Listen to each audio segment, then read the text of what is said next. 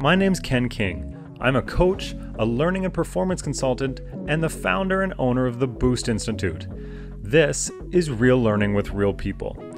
These conversations are with real people. They're unscripted and they're designed to pull tidbits of information from people who are grinding right now to get the most out of their lives. With minimum amounts of editing and maximum authenticity, we strive to provide lessons that anybody will find effective, relatable, and entertaining. We seek to have guests that provide learning based on their life experiences. Some are chosen because of their experiences as high performers in sport, business, or education, whereas others have been chosen because they have meaningful lessons to teach, and I want to make sure they have the platform to share with the world. The language in the videos can sometimes be mature, as I'm always encouraging my guests to just be themselves. This is all part of making sure that we do our best to give you content that is both authentic and effective, and that you feel like you can utilize the real learning in order to connect with these real people. Today's guest is Canada Basketball's women's high performance manager, Mike Mackay. Mike started his professional career as a physical education teacher, but now has managed to touch almost every corner of the globe as he chases high performance in the field. For women's high performance basketball in Canada, he's developed the gold medal profile, he's a technical lead, he's in charge of coaching development, and he oversees the Next Gen program. Mike has experience coaching track and field and football in addition to basketball, and his insights will help anyone in coaching or leadership. Personally, I look up to Mike as a mentor and a coach, and I'm excited to share this conversation that has a lot of great coaching nuggets and also tell some great stories of how Mike came to be the great coaching mind he is. Here's our chat with Mike. Hi, Mike. How are you? Very good. Yourself, Ken? I'm really good. It's finally a bit of a warm day here in Calgary, so we're having the same sun out there today. Yeah. Well, and I need to find a better intro, and I've talked about this multiple times on here. I do the not so authentic hello, which drives me kind of nuts, and then I talk about the weather, and I need to sit down and really dig deep on how to enter into the show a little bit better than that. It works. It works. Yeah, it's the safe option, right? Yes. It's better than me standing and dancing my way into the frame or singing my own theme song or something. So I prefer the weather question. If we jump right in here, you have a really interesting story that I know some of, but I also know I don't know all of it. And I'd love to hear a little bit about your background before we dive into your views on learning today. I'd love to hear a bit about your background, how you grew up, what your family situation was like, where you grew up, and all that kind of stuff. Well, I think I was very fortunate to have the family that I did have. I mean, my mother and father probably had the most influence on me than anybody. The next would be my high school coaches and my university coaches. So I was very, very fortunate to have good role models and teach me my values and my principles. But my mother, I always says, you know, she was a former teacher, but she's probably the most competitive person I know, because we used to play little card games and little monopolies and stuff, and she would not let you win. Like, you had to win, and if I didn't handle winning well, she would make me know that. And then my father probably was just the work ethic. You know, he was ran his own business, but he was also caring. You know, like both of my parents were very caring people, and you know, help others and give back. And so I learned that from them very, very much.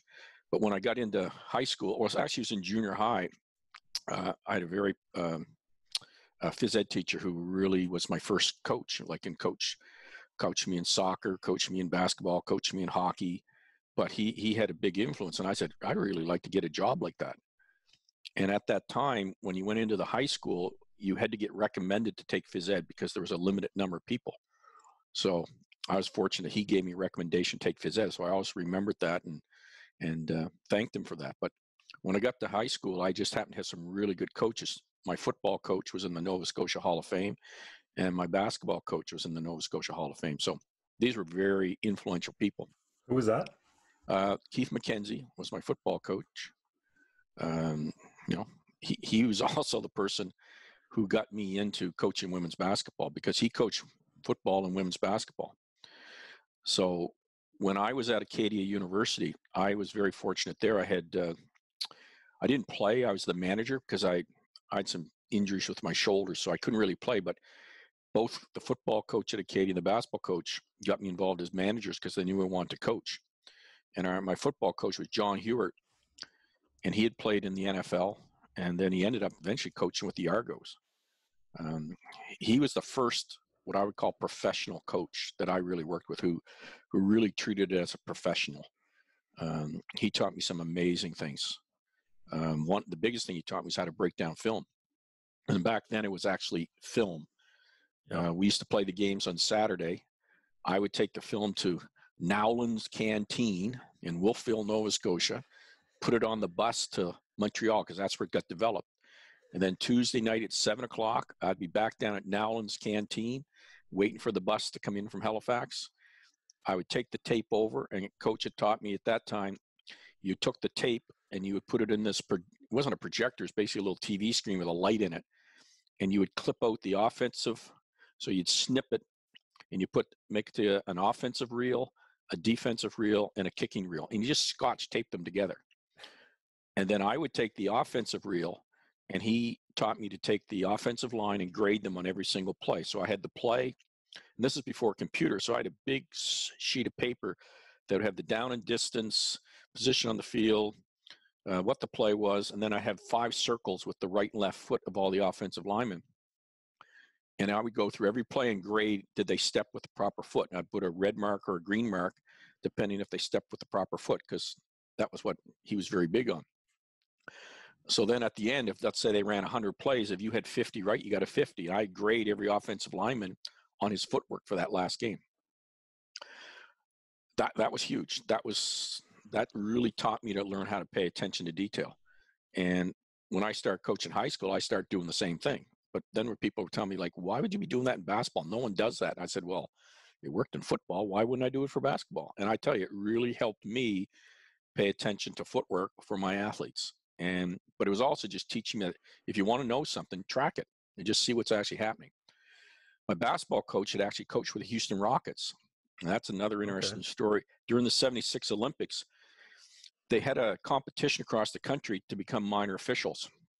And he won for Nova Scotia as the backup officials. And they had the final tournament before the Olympics in Hamilton, and they got selected at the backup minor officials, but that still got him tickets to the Montreal Olympics. And when he was in the Montreal Olympics, he was sitting in the stands, and he was sitting beside this gentleman. They got talking basketball. Well, ended up, his name was Tom Masaki, who was the head coach of the Houston Rockets. Well, later that night, he went out just walking around the streets of Montreal, went in this restaurant. Well, who was there but Tom Masaki again? And it's like, hey, best buddies. And you have to know my coach was Ian McMillan. He was just the type that, Tom Masaki made the casual remark, well, if you're ever in Houston, let me know. Well, Ian took a sabbatical from teaching high school, went down to Houston and said, here I am. I'm here for the year. And was basically the advanced scout for the Houston Rockets for a year. And so when he came back to Acadian, this would be 79 or so. He had been coaching with a 24-second shot clock, NBA player. So he was so far ahead of the game on offense. So our 1981 Acadia basketball team, we averaged over 100 points a game with no three-point line and no 24-second shot clock. We didn't play a whole lot of defense, but I'm telling you, we could play offense. But I learned so much offense of basketball from him because he was just, like I say, he was an NBA coach. Yep. Where everybody else was still coaching, university. So I was very fortunate to have such powerful role models in high school and in university as to be in coaching. But I was also fortunate that I had a professor, Gary Ness, and he was one of the original NCCP people. So I think his NCCP numbers kind of in double digits. I actually knew some people who had double-digit NCCP numbers. Mine's in the 2000s, so it was pretty new. But he made sure in my first year university that we got involved in NCCP, and from that it gave me a foundation to structure. I don't say the NCCP made me a master coach, but it definitely gave me a foundation. And I got involved, and then there was a lady named Carolyn Savoy who was the head coach at Dow. And early on in my career, Carolyn came to me and said, Mike, 2 things are going to happen. 1, you're going to coach provincial basketball. And 2, you're going to become a course conductor for NCCP. Well, if Carolyn said that to you, you had no choice, but that's what you were going to do. And it was Carolyn, and this would be 1985. So I was only 25 years old, but Carolyn saw something in me, and she said, no, this is what you're going to do. And through coaching provincial basketball and eventually becoming the master course conductor in the NCCP and always constantly trying to learn and grow, that really set me on a pathway to where I am today. It was basically through that.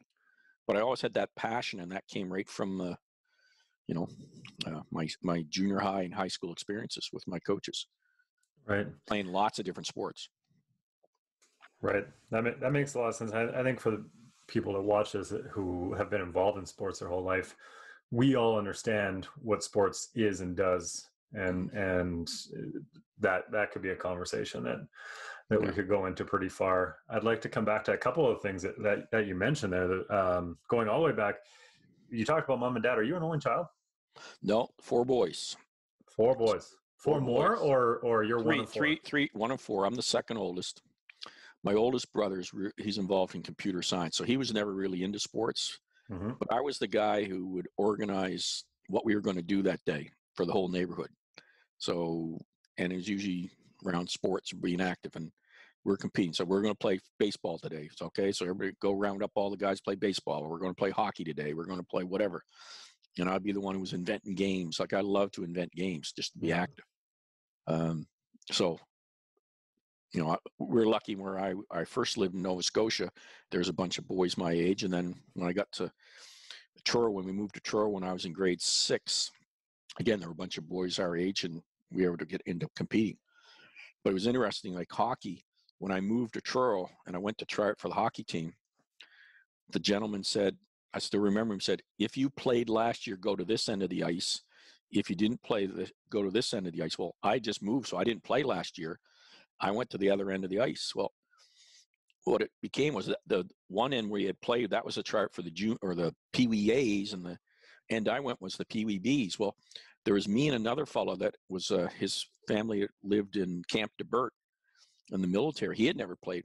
Well, in the first game we played, he scored something like 9 goals, and I scored 4 goals. We were 2 of the best players in the Pee Wees, but we weren't on the Pee Wee A's. And then I didn't know till later on, but the coach of the Pee Wee A's came down after the first game and said, well, we want these 2 guys to come up to Pee Wee A. And our coach said, no, you put them down with me. They're staying with me.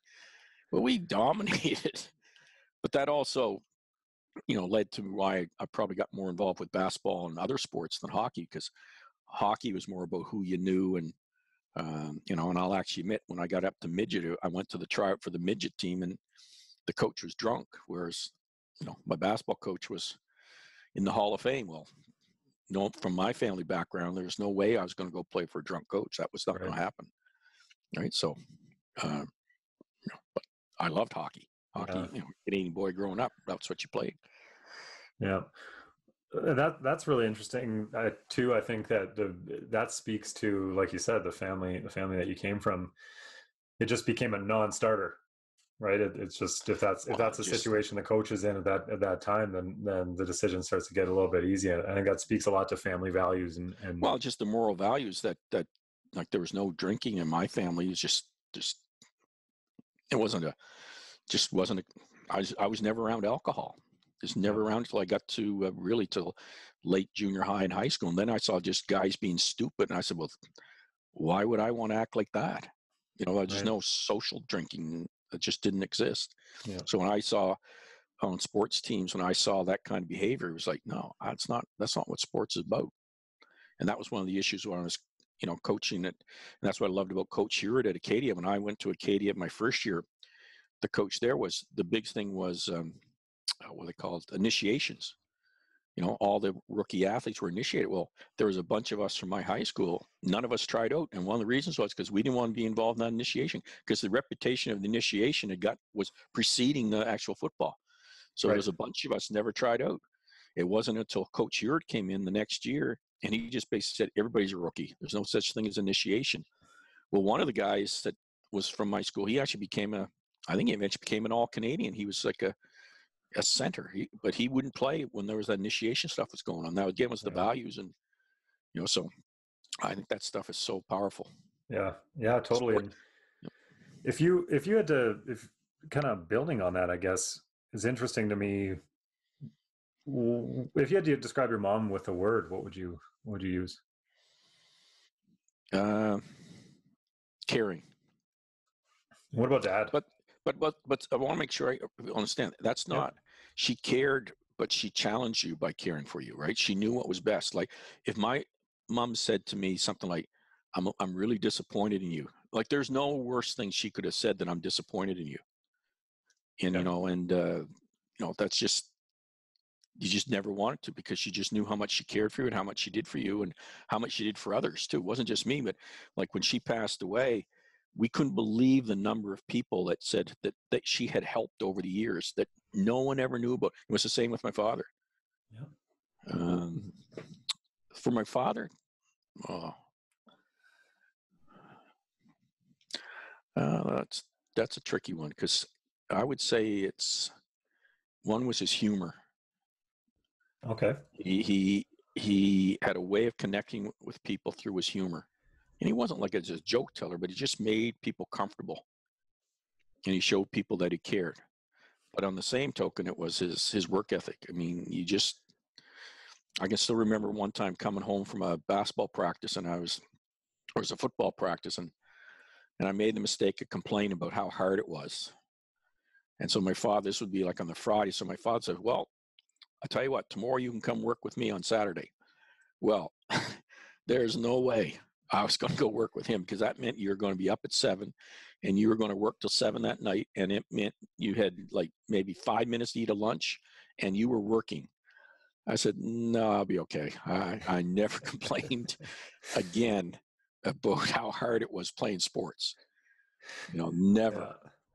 And Well, when you say it's interesting that you're pulling, and I don't think it's a coincidence that as I continue to interview and talk to high performers on this, that there's threads that are being very, very common mm, from person to person. And one of the things that I spoke about with, her name's Dr. Kendra Coates, and she's a doctor of education um, out in Oregon. And we talked a lot about humor as a teaching tool, and how oh yeah,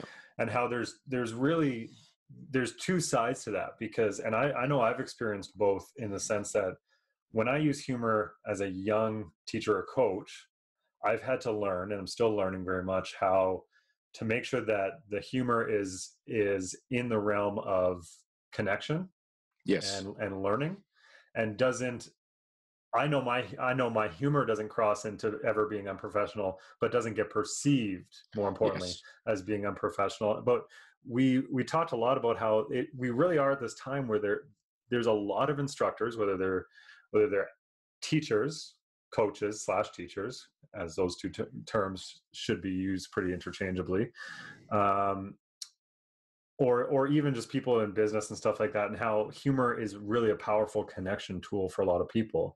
And what you just did is you turned that kind of into something that's almost a double-edged sword, where it's like humor and hard work as being something that really drive you forward. oh well, and it's, I'll tell you the other story that me and my father joke about now, or when he was still living, we used to joke about. It was, he was a diesel mechanic. So that was my first career choice, was being a diesel mechanic. So I worked with him quite a bit in the summer times, but it was hard work. But I was working on a brake job on a truck, and 5 o'clock came. And back then you used to have a time clock, and you'd punch your card. So I punched out my card, and I was getting ready to leave, but I was going to bike home, get a bite to eat. And I had a baseball, I played pretty high level softball back then. Right. And my father said, "Well, where are you going?" I said, "Well, I got a ball game tonight. I got to get home and get some supper before we get to the ball field." He says, "Okay, we had enough of this. Like, when are you going to stop playing games and settle down and get a job?" So I always joke, said, I don't know what my mother said to him that night that allowed me to stay home. But jokingly after, they had always said that, "Well, we're going to let the boys decide what they want to do." And that was when, for him, it was tough, because I was his best mechanic, and he could see me. I was a good mechanic, and he thought, he's going to take over the business. He'll be a good mechanic. He's smart. but I didn't want to be a mechanic. I wanted to play sports. So he would joke that I never did ever get a job. I was just playing games my whole life.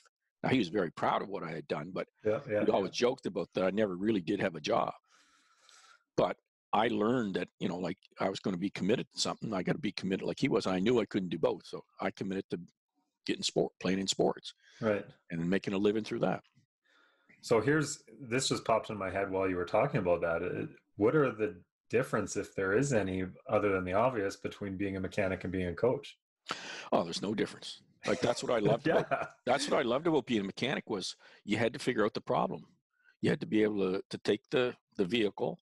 And that's what my father was so good at. There were people come from all over the Maritimes to get him and analyze their truck, because you didn't want somebody just going in and ripping things apart. You want to be able to go right to the heart of the problem. And he was just very good at listening to it. And he'd always tell me, yeah, you got to listen to it. Should know what it sounds like. But that's what coaching is, right? You're able to look at something and you know how it's supposed to work, but then what's not making it work right? Then you got to figure out how to fix it. And then you got to test drive it and test it, and then you learn from your mistakes. And I learned that from him. Like I learned but you learned how to do things right too. You didn't just take a hammer and a cold chisel. You had to use the right equipment, and if you didn't know, you asked. So I learned so much from him about how to analyze things and to work about things. And we talk about that stuff all the time later on when he was, getting around and couldn't move. We just sit there and talk and compare what I did in teaching and coaching and what he did as a mechanic. We talk about that stuff all the time.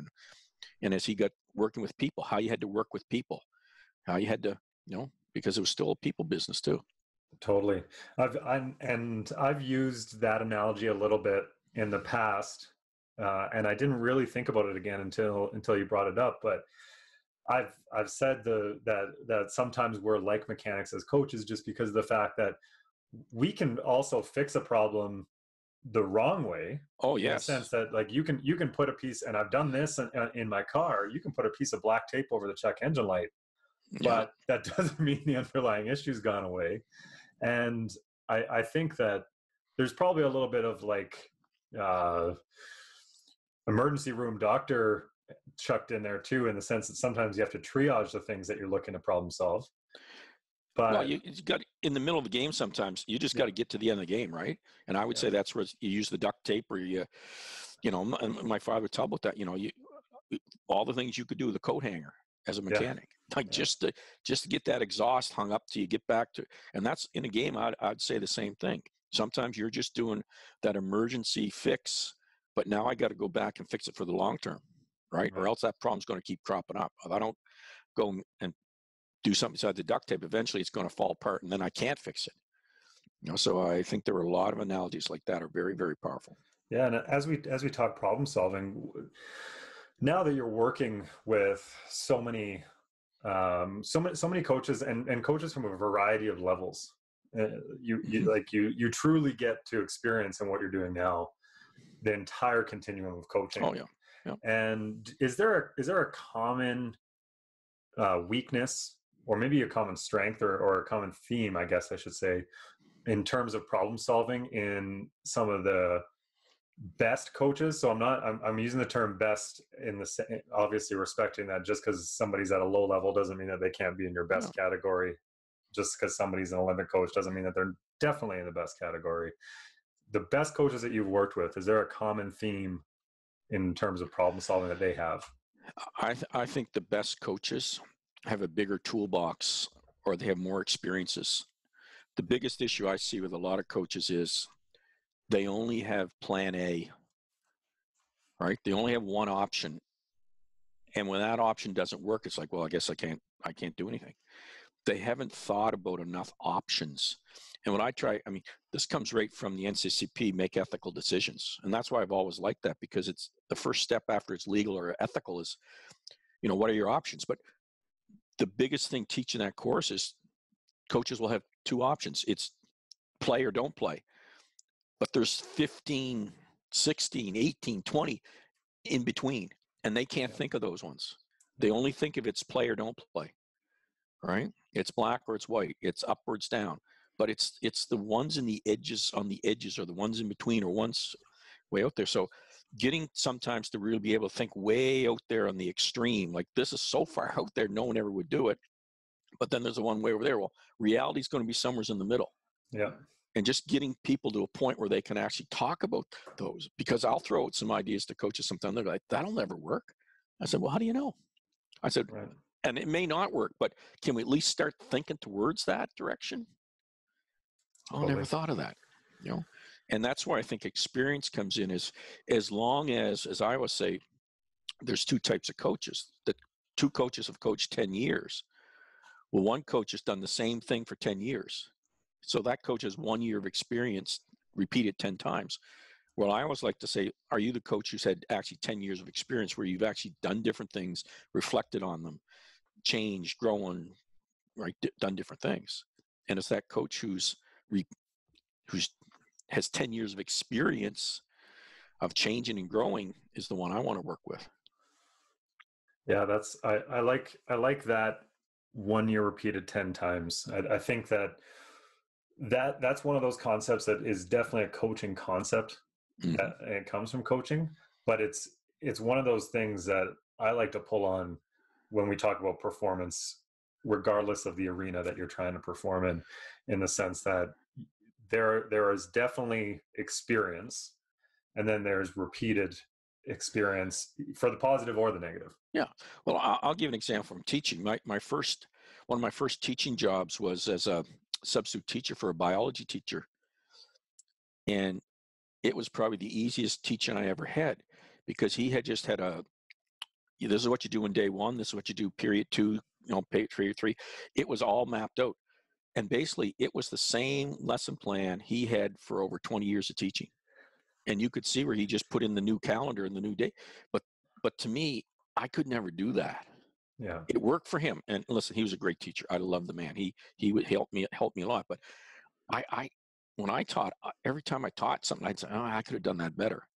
And I used to love it when I would have, like, say, 3 courses, and then you get to repeat it the next time, because I knew I could get better the next time, right? Like, you're teaching 3 sections of something.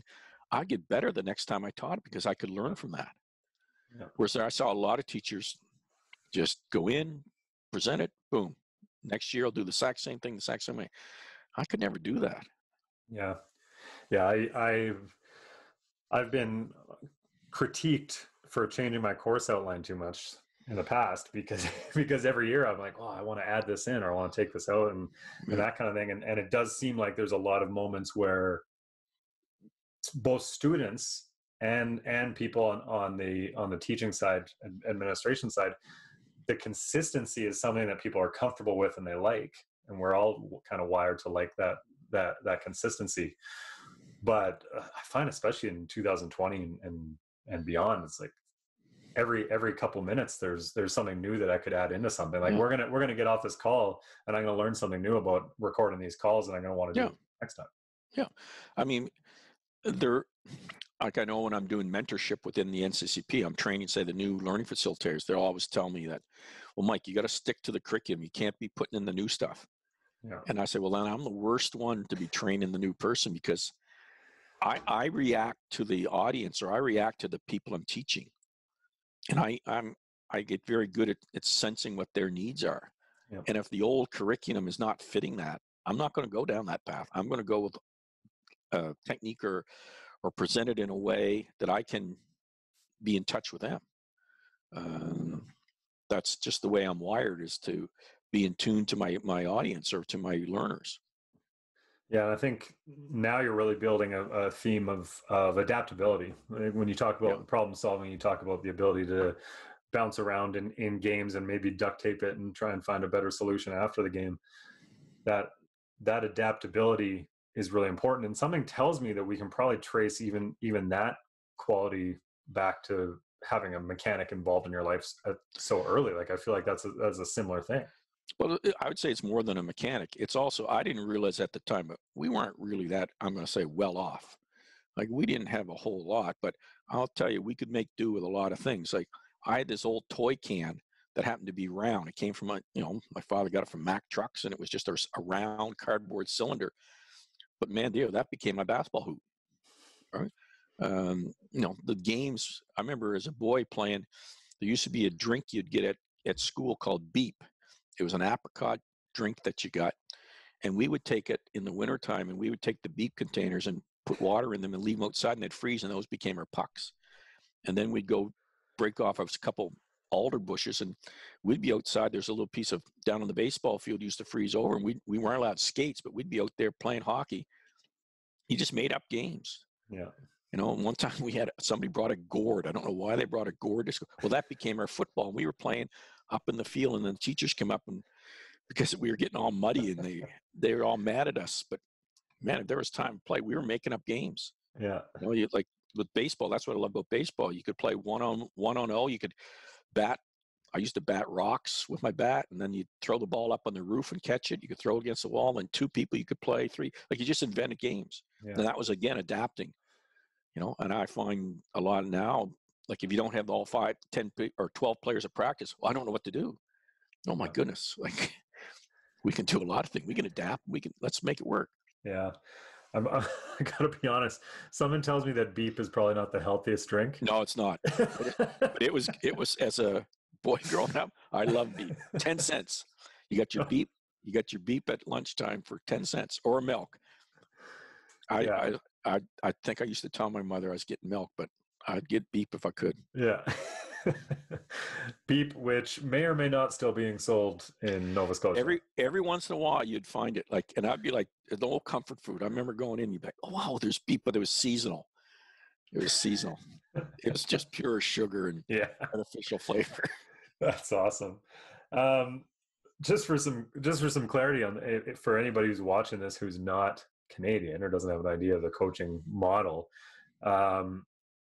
can you just, I guess, just define it and Lucy described what the NCCP is and what it means to be a master coach in the NCCP? Well, it's the National Coaching Certification Program, and it was developed back in the late 70s by some pretty foundational coaches. Jack Donahue was one. Andy Higgins out of U of T track were 2 of the main people. There were a few others, and track and field guy, you can see him, a British guy announcer. But anyways, they start this National Coaching Certification Program, and it started off with, there was a theory component, and then there was sport specific. And it really took off in Canada, and Canada became world renowned for it. And we sold to other countries our model of coach education. And again, I don't think it was the reason you have high level coaching, but it definitely gave you a theoretical foundation of what you need to know, and it sparked you to learn more. I became what was called the master course conductor for Nova Scotia for basketball. And I actually worked most of the Maritimes, where the master course conductor, you could teach up to back that time, was called the level 3. And you also taught the other course conductors. And then the reason I got the job with Canada Basketball, because they came out in the late 90s with this whole change. They were going to make it competency based. So in the old levels, you used to get a theory component, a technical component, and a practical. But then they want to switch it to a competency based. So if you could show competency, and it was much more integrated. So I was hired by Canada Basketball to develop the whole competency based NCCP. And that started in 2004, and we were up to the train to compete now up. And at the same time as the long-term athlete development model came out, and then was the connecting the both of them together.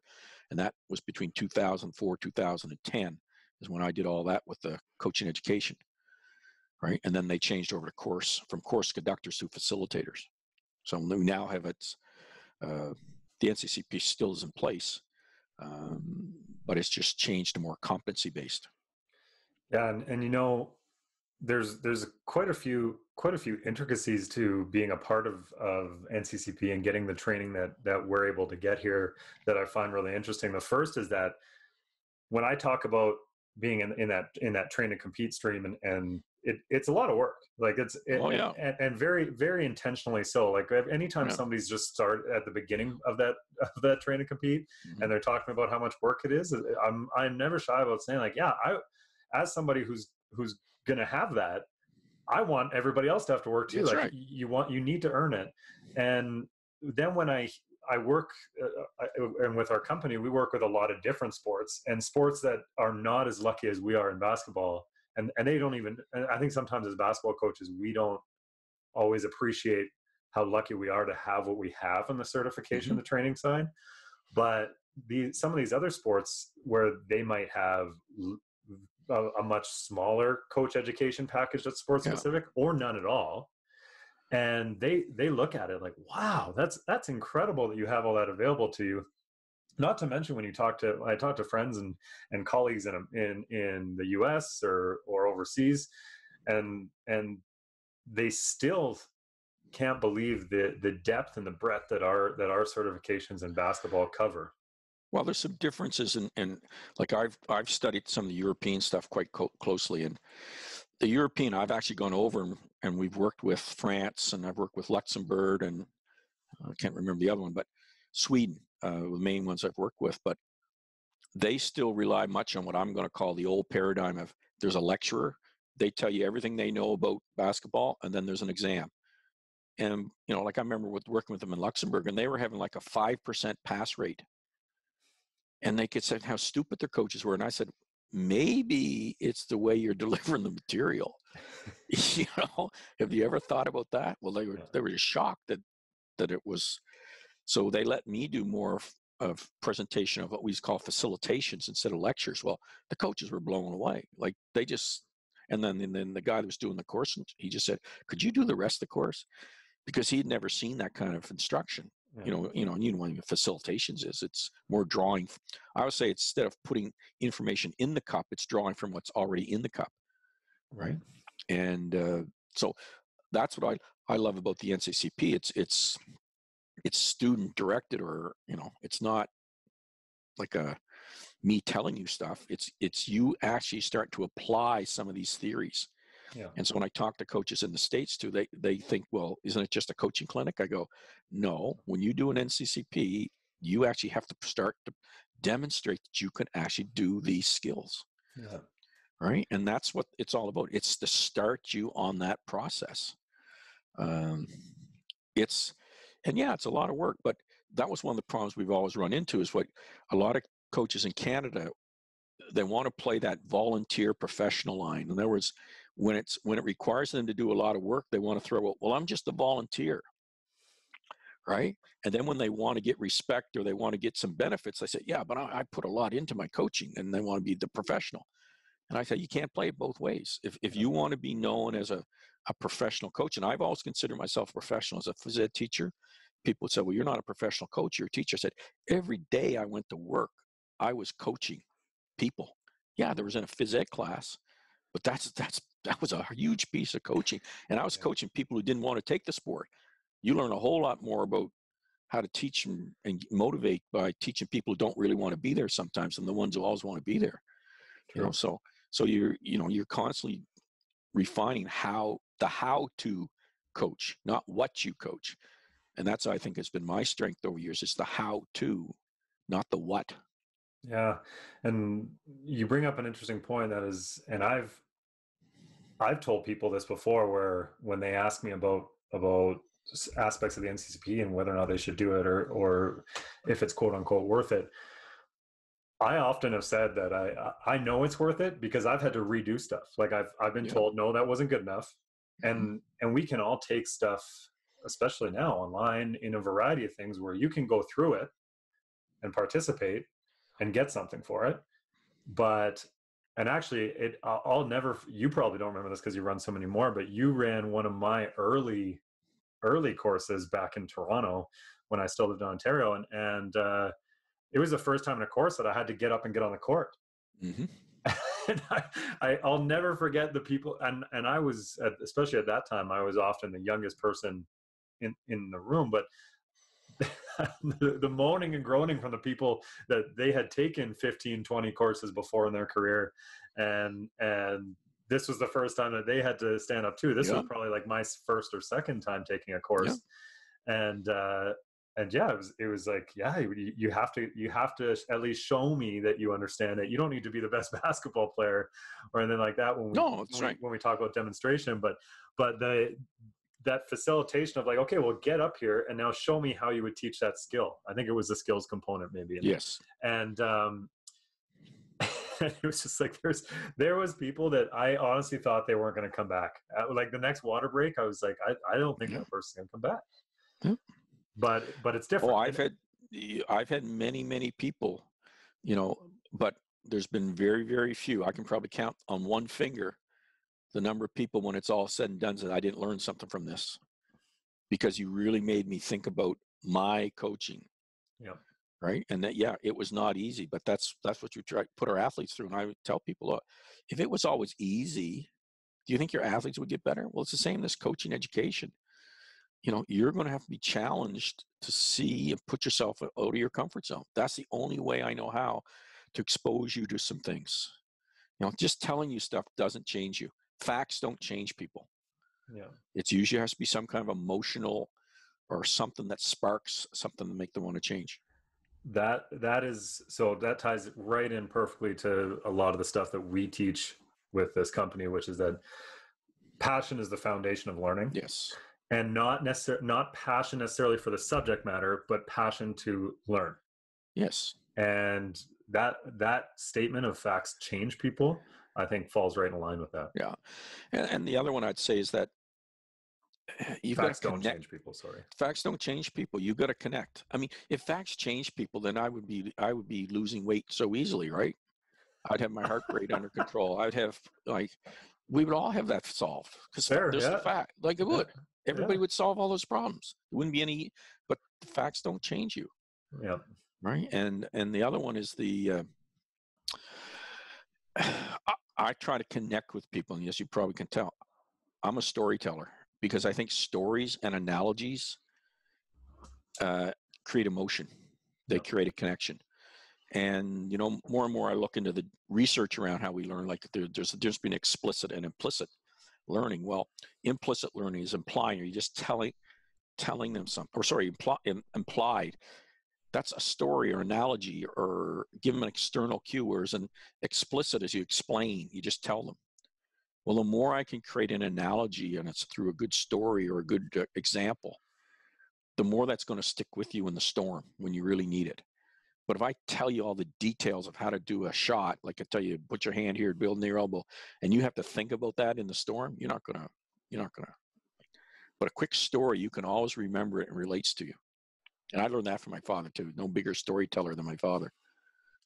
Yeah, and that's really true when we think about how we learn, even in school. When we're school age kids, I can go back through and consistently place the people that I learn the best from, because we all have people, and I don't think it means that they're great or not so great teachers, but it's just the people that I learned great from or not so great from.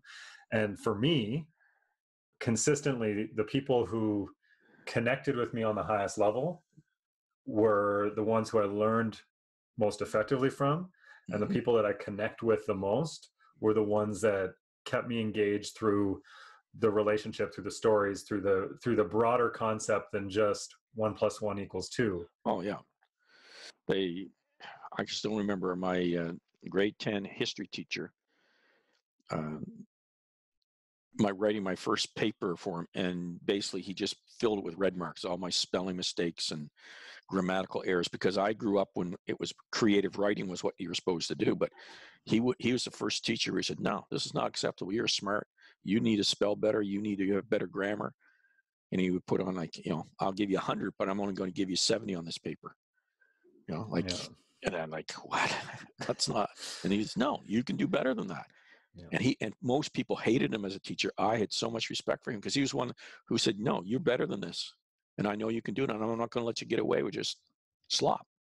Yeah. Right. And it was those were the kind of teachers who they challenged you, but they did it because they knew you could do better. And the same with your coaches, who just wouldn't accept, no, you're better than that. Yeah. Whereas the ones who just let you get away with what you're doing, they were good people, but they didn't challenge me to be my best. And I've always searched out for those kind of people who would challenge you, but by connecting with you, as you just said. Yeah. And the first time I really thought about, especially coaching as a craft that way, was actually from a fictional coach, Coach Carter. Mm-hmm. When you watch how when he first gets the job in that movie, and he starts telling him all the stories about his sister and the girlfriend he had, and he relates that back to the certain plays and that kind of thing.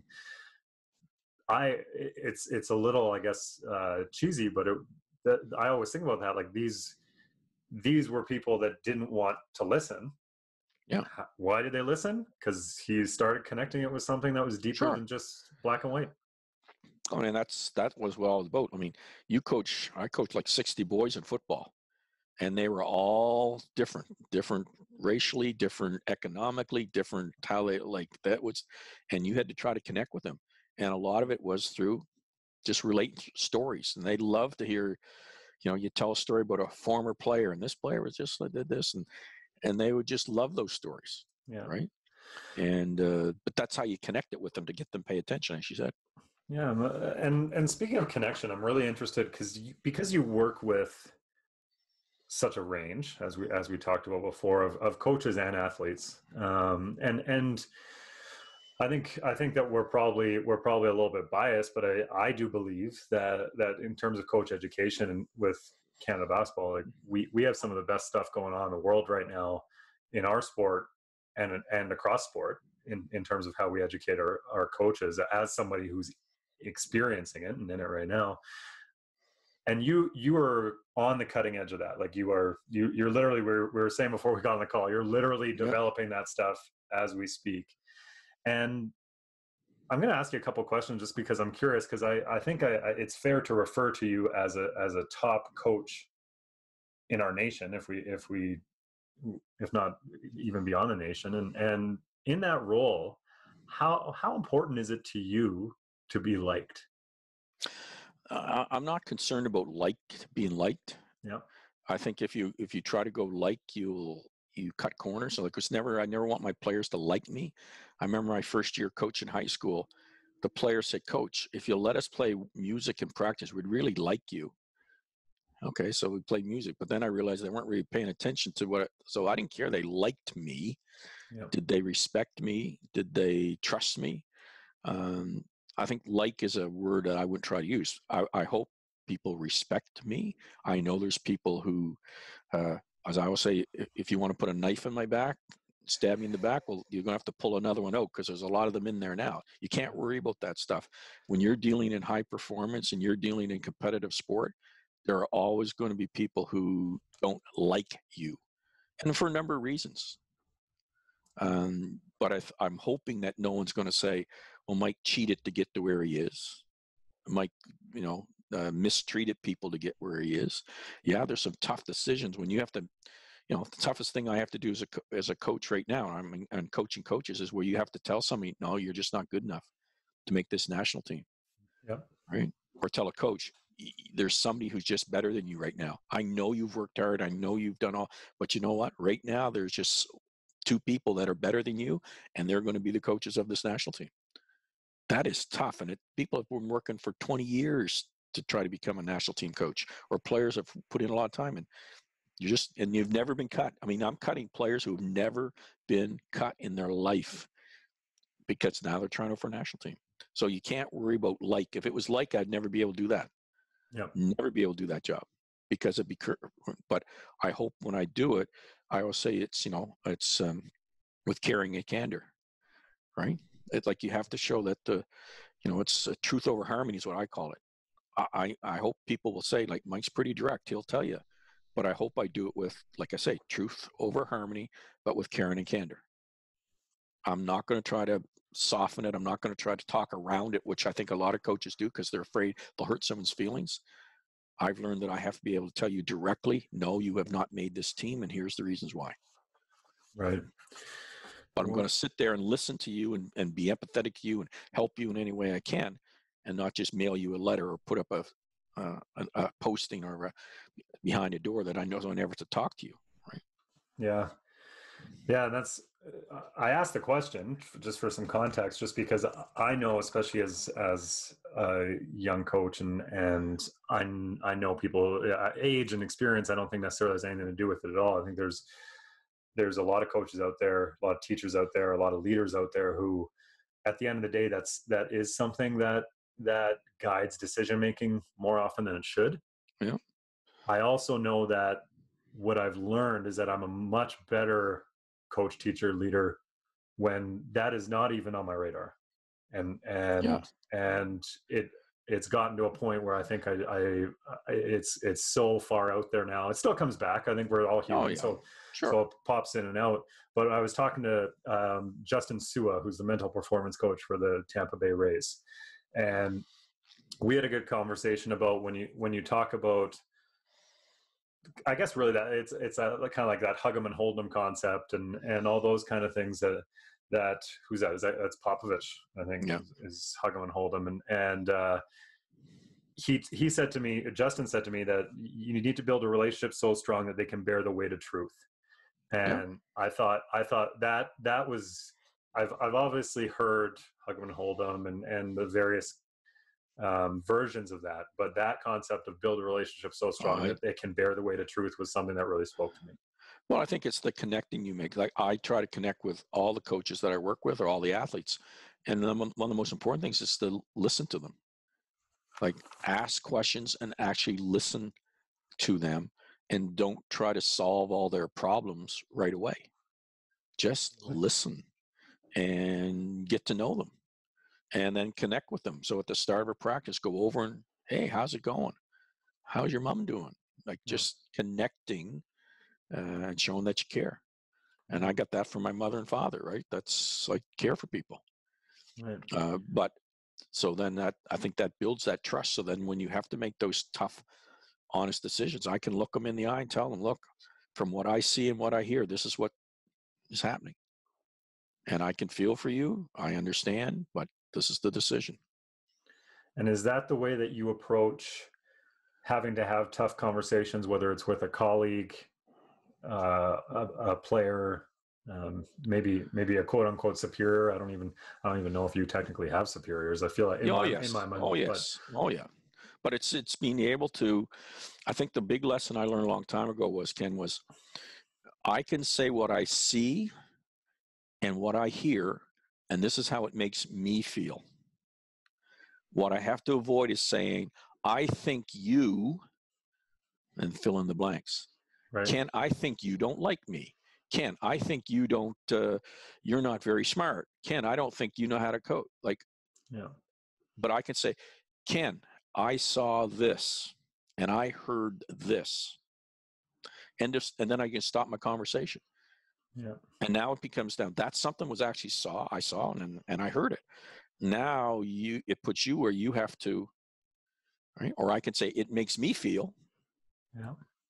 But when I start trying to, I think you, I don't know what you're thinking. And when you try to do that, there's nothing that will turn somebody off more than when you start to try to think what they think. No, yeah. I can be empathetic to you. So I'm very good at observing and making note of exactly what I observed. And I learned that as a teacher, right? You just say, well, this is what I saw happen. I saw the pencil being thrown across the room and it came from that desk. Yeah. Facts, not fiction. That's a fact. Is that a fact that there's a pencil over on the floor now and it came from over there? Is that the fact? Yeah. Okay. Yeah. And I think especially for young athletes, it's very challenging to process in terms of fact and not the stories that they're telling themselves. Oh yeah. And that's why if and you learn this as a teacher too, is if I would tell you something and then you go home and tell your parent, it's like the old telephone tag, whisper in an ear and pass it around the room. Well, the parents now coming in on parent teacher night are phoning me up and telling me all the bad things I'm doing to their son or daughter. So I remember when I went back to teaching and there were cell phones, I remember going to a student one time who was kept using his cell phone when his phone said, dial your mother right now. I could dial your mother right now. We dialed his mother because I had the conversation with his mother and the mother was trying to say, well, no, my Johnny would never do this. And dialed his mother. And I said, okay, Johnny's going to tell you what just happened. And he had to now tell her exactly what happened. And I said, did you hear what he just said? Does that not what I told you before? Okay, now what are we going to do about it? Am I going to be allowed to take his phone from him, or are you going to keep it from him at home, or what are we going to do? This is now you and me working together on the same problem instead of, but that was just, this is the facts. This is, now we can deal in the solution. But when we're still going, as you said, stories in someone's head, oh my goodness, you never get to fixing it. Yeah. Yeah, and I think that that's one of the things that even students at the university level sometimes spending a lot of time instilling in them that it's me and them against the proverbial hill of attaining the knowledge. It's not me trying to stop them from getting up that hill. It's not No. me trying to make it so difficult for them to get up that hill that they can't achieve the goal. It's actually us together against the common problem of trying to attain as much of the knowledge of Well, the course as possible. it's like it, I taught a course one time that was what they call it, more of a compensated contract, where if you did this much work, you got a B. If you did this much work, you got an A. If you did this much work, you get a C. Well, a lot of them would say they all wanted an A, but then they wouldn't do the work. And then they're at the end of the year trying to claim that they really had done it. And it's like, oh, we're working together. I'm just the one who's holding you accountable to what you said you're going to do. Yeah. And here's what I see. Boom, boom, boom. Does that make an A? No. You didn't do this. You didn't do this. You didn't do this. Yeah. Yeah, but I didn't have time and I really wanted, I need the A because I get all that, but that's not going to get you the A. The work will get you the A. I never had any problems with those kind of conversations because that was my father. Like if something had to be done, you did it the right way. If you didn't, you go back and do it again. Right. Do it till you get it right. Right.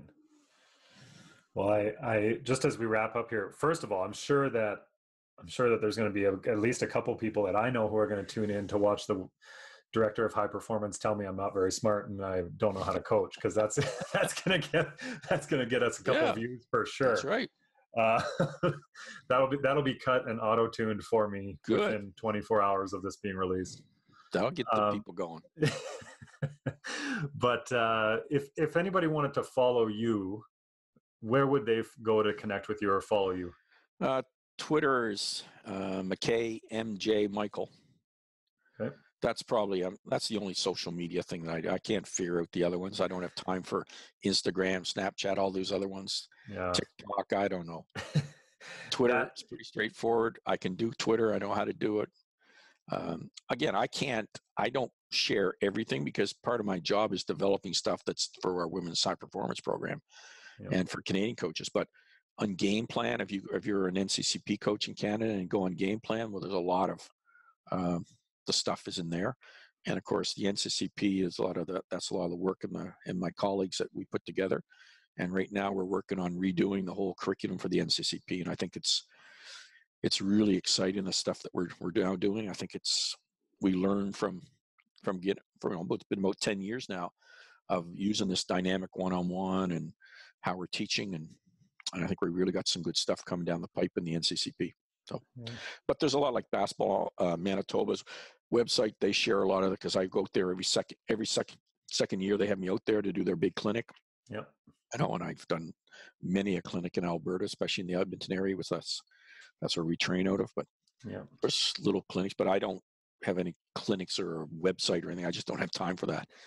I keep saying one of these days I'll write my book, but I think I used to do daily blogs back in the day when I was coach education, but there's lots of stuff out there. But I'm just open up for Twitter if they want to direct message me or send me I'm always available to do calls and talk with people. So anything I can do to ever help.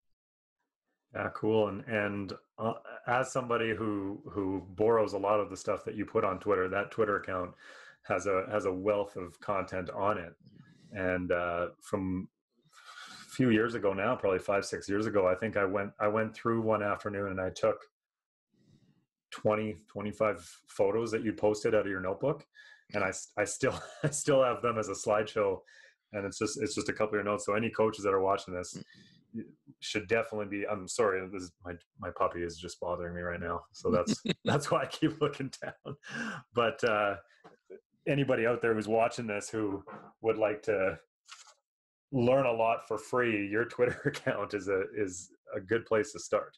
Well, they're mostly around how to coach. That's kind of what I do, and they're just thoughts. They're a lot of my thoughts and reflections, and I find that what I like about it is sometimes when you share, what you get back is even better, and that's what I like sharing, because you meet some other people, they'll take it and put a spin onto it. And I've worked with a lot of coaches over the years who've taken some of my ideas, which a lot of my ideas I've stolen from others too. So and I like Chris Oliver's comment now. He says you don't steal things, you adapt or adopt. And I think that's what you do, is you're adapting and constantly adapting and adopting ideas. And that's how we keep growing the game. And I'm proud of, our Canadian coaches and doing how well we've done with Canadian athletes and Canadian coaches. I think we can compete with the rest of the world, because I do think our humanistic side, our caring side, our people-oriented side, and working together to solve problems is a good way to do things. Totally. And I also think that there's probably a lot of especially the women that you've worked with and with our national team, if any of them watch this, who would love for you to get a TikTok. I think that you'd probably get quite a few a few followers on that TikTok account. Well, I could do the push-up one. Some of them dance moves, I don't know. I can do the twist. That'd be the one I could do. That's awesome. The question I ask every guest on the show is, if you had to give one key piece of advice or one core part of learning that you would like to pass on to others, what would that be? Whoa, one key thing about learning, I would say, is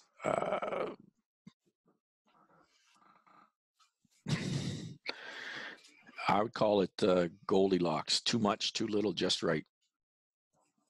Try it. You got to try it, and you got to figure out what's the right amount, because maybe you just didn't give it enough, or you gave it too little. But it's keep trying to find that right amount, and that's what you're constantly doing.